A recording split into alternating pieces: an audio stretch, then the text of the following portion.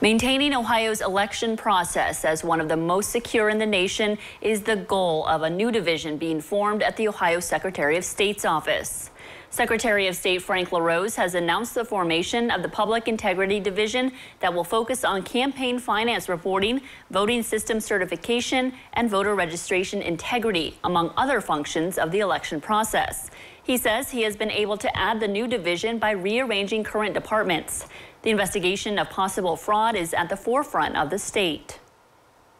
Making sure that when it happens, we can thoroughly and efficiently investigate it. And if somebody did the wrong thing, they'll face justice for it. Ohioans want to know that their vote counts and that they're participating in an honest election.